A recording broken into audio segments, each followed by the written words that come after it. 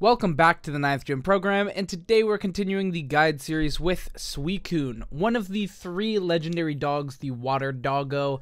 It's a pretty good Pokemon, honestly. You know, it has pretty good stats across the board, especially defensively. Not doing too much offensively, but you could EV it and, you know, make like a Calm Mind spread that could do a lot of damage eventually. But that's not really what we're focusing on. We're really focusing on a supportive defensive Pokemon, utilizing things like Snarl and Icy Wind to, you know, lower our opponent's stats while using things like Tailwind to double our own speed for a couple turns and really just support the team. That's kind of what Suicune does, and that's also where its shortcomings are, because if it can't do enough, then your opponent will kind of just target down the Pokemon next to it and just kill it. Every turn. And Suicune, if Suicune can't, you know, protect it from dying with Snarl or control the speed, allowing its partner to do most of the work, then it fails. So kind of like what you want to do with Suicune is just very, very decisively control the board. Positioning is very, very big for this Pokemon and for a team that utilizes this Pokemon. So definitely a couple, you know, rules of thumb there, general rules of thumb for Suicune. Anyway, why is this Pokemon in particular good? Well, we already talked about its supportive move pool. That's really good. It does have a good ability that prevents it from flinching, which is really, really good. It also, now Inner Focus has been buffed to make it so it can't be intimidated, but Intimidate doesn't really matter against Suicune because we never are going to use physical attacks. But it's still, you know, relevant to say that. But the fact that it can't be fake-outed in a non-Dynamax format is actually huge. And I realize that this won't always be in a 9 Dynamax format, but for now, we are currently in one, and it's some good stuff. You know, Suicune went from like 1% usage on Picolytics, probably less, to about 5%, which is a massive increase of usage stats. So it's definitely, you know, goes to show that it's a viable Pokemon. Anyway, let's talk about it. So let's look at its stats and typing and stuff. So obviously, you know, water typing is alright. It's not like crazy, but in a format with Pokemon like Rillaboom and Regieleki absolutely everywhere, it's kind of unfortunate. We can EV it in most instances to live just about everything, but you know, Life Orb, Modest Regieleki can still do a lot of damage, probably knockout. So you definitely you still have to be careful with this Pokemon for sure.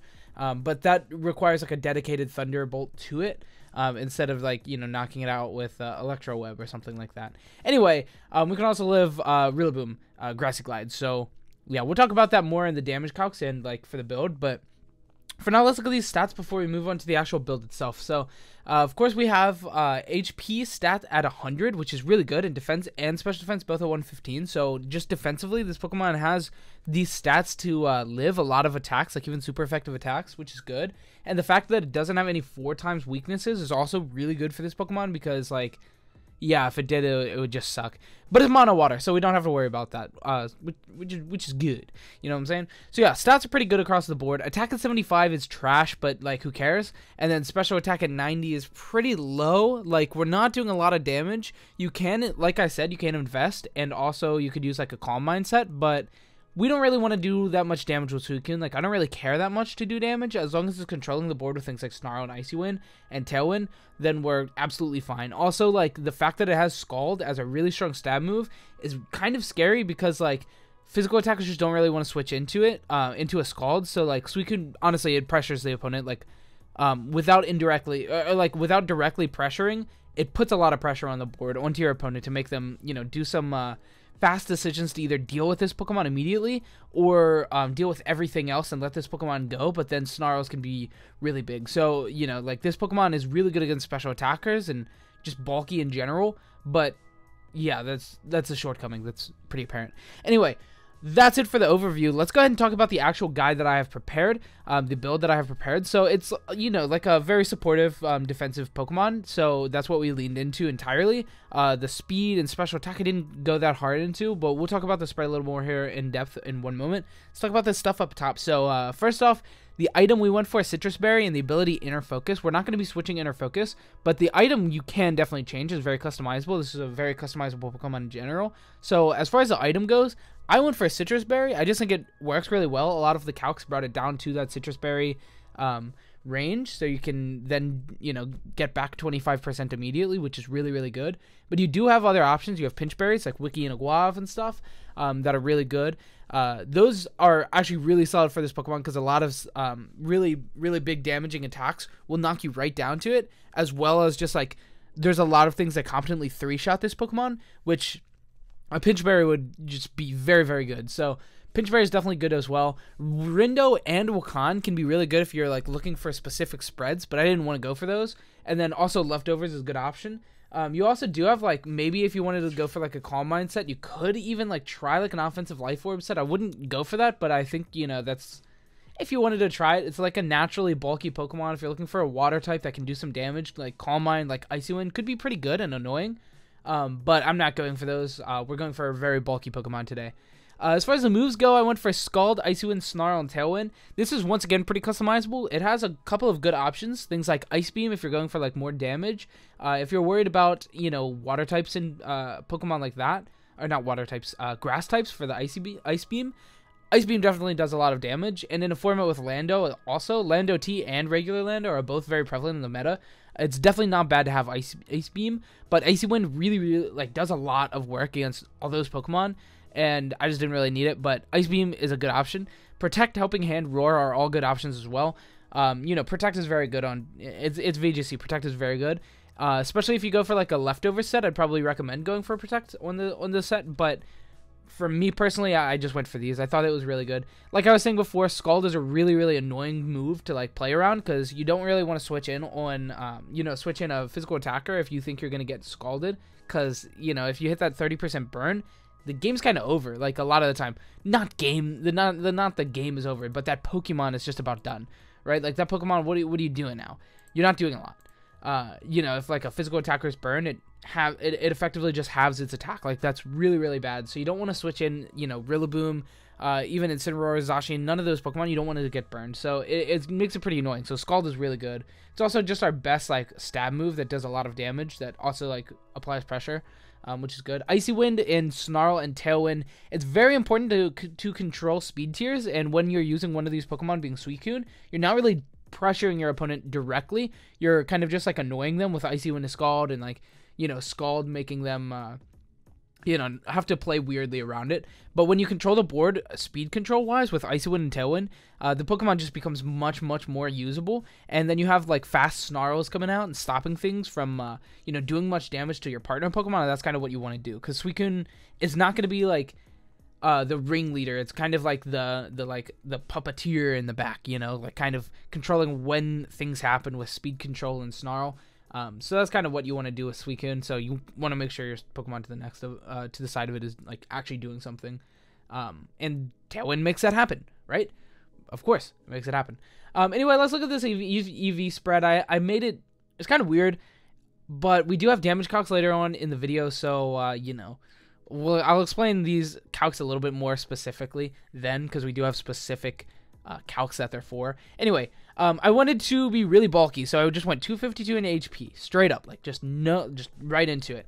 And then I wanted to give it 52 speed. That was the next on the list, to get it to 224, which is really imperative in this format because we have things like Zacian and Calyrex, Shadow Rider Calyrex, and Pheromosa. That's like the old days. Not really even old days, but that was like the calc to beat was 223, so getting to 224 under Tailwind is really, really good. But also outspeeding the two insane restricted Pokemon in the format, it's a win-win. So getting this to the 52 speed is really good. You can even go a little bit more if you wanted to, but I didn't see it needed, so I just wanted to put that more into bulk, like that extra, you know, 16 EVs that I could have put in, because that's what like Picolytics was saying, or like recommending, like, yeah, so we just differentiated from that a little, but that was what the speed was for. And then I added enough special defense to live a Regieleki. We couldn't EV out of a Life Orb Modest, so we just went without Life Orb because about 50% of Regielekis are using Focus Sash, so I'm just taking that chance. And poured 4 into special attack so he didn't waste, and then the rest into defense. So that's kind of like what this is. This does live Miracle Seed, Adamant Max Attack, Rillaboom, Grassy Glide, which is really, really big calc to have as well. So just across the board, good good spread in my opinion. You do, of course, have a couple things you have to avoid, but we'll talk about that here more in a few moments when we get to damage calcs. But first, to speed tiers. But that's after one moment. I want to talk about these synergetic Pokemon real quick, but it's going to be real quick. First off, we have here Incineroar and Rillaboom. This is, if you want to use Suicune, the most basic Fire, Water, Grass core that's like a defensive backbone and just good stuff in the back. And, you know, so like you have a really good Rillaboom Incineroar engine that like nearly 30% to 50% of teams are using on ladder right now is using those two Pokemon in the back.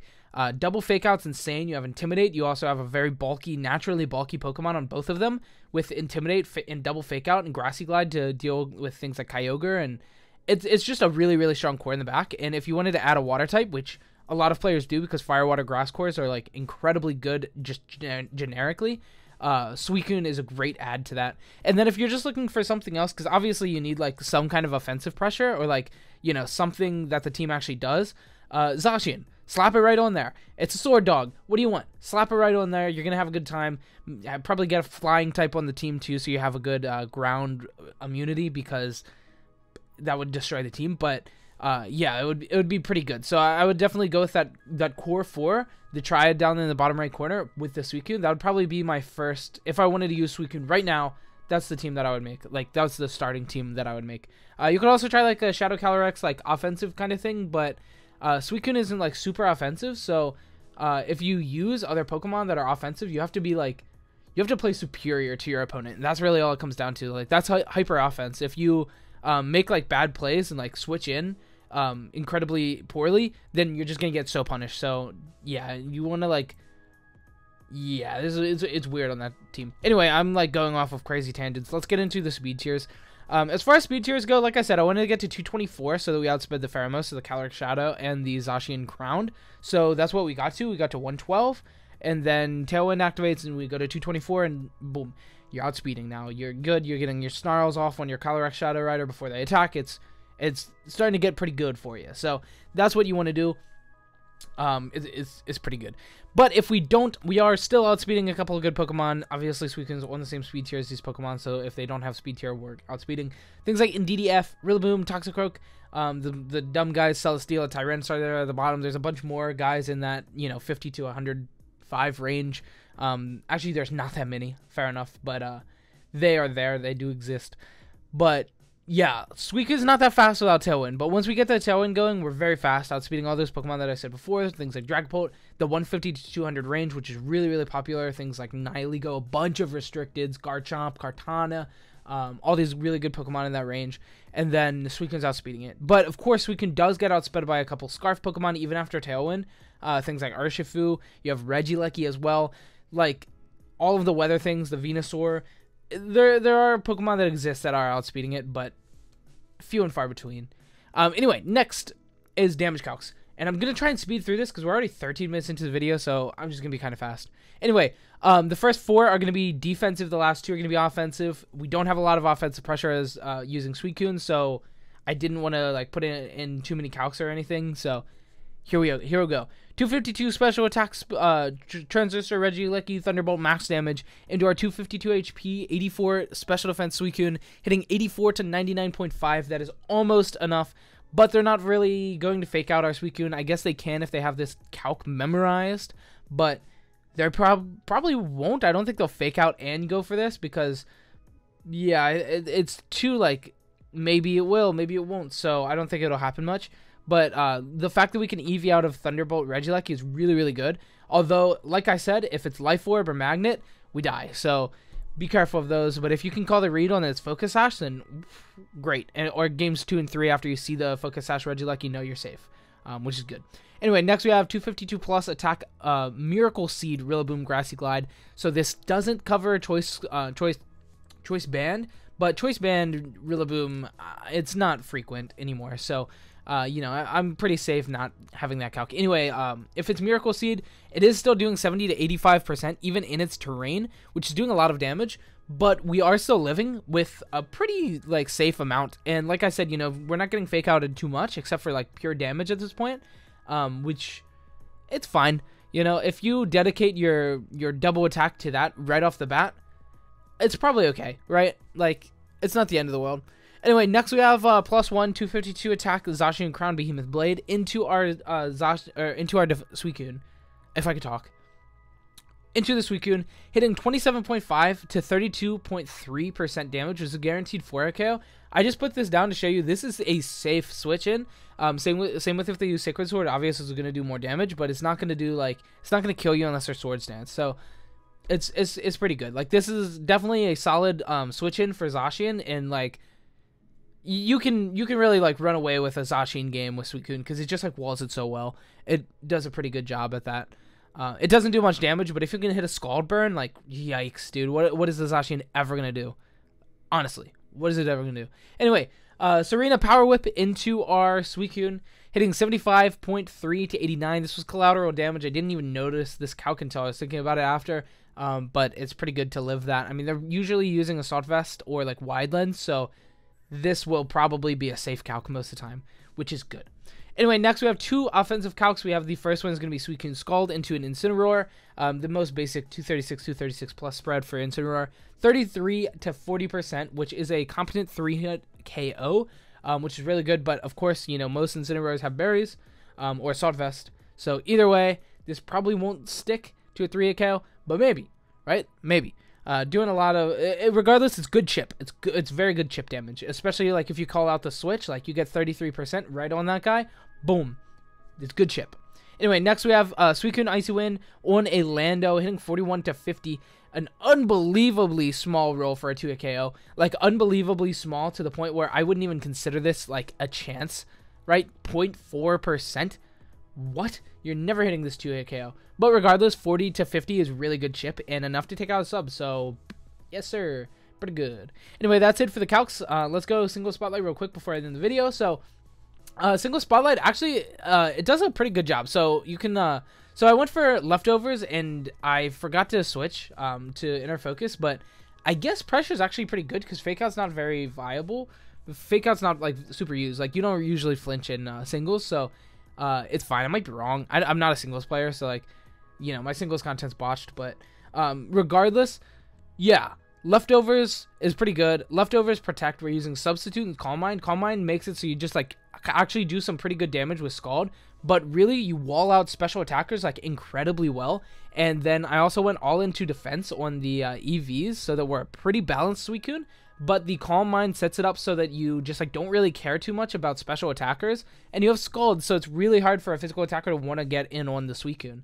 Unless it's just like taking it out immediately, but Suicune's fairly bulky, so it can definitely pose a threat. So this, like, after a little bit of setup, this definitely poses a big threat to special attackers and physical attackers alike, and can be an incredibly annoying wall to get around from your opponent. And Scald just, like, does actually pretty competent damage after a Calm Mind or two, and Leftovers Protect is, like, very, very annoying to do much against this Pokemon. So yeah, Suicune's pretty cool in singles, I'd say. But yeah, that's about it for the video today. Thanks so much for watching. I hope you enjoyed. If you did, leave a like, comment, subscribe. Makes a huge difference. It really does. I mean, only like 25% of my viewers are subscribed, so hit that button. It'd be great.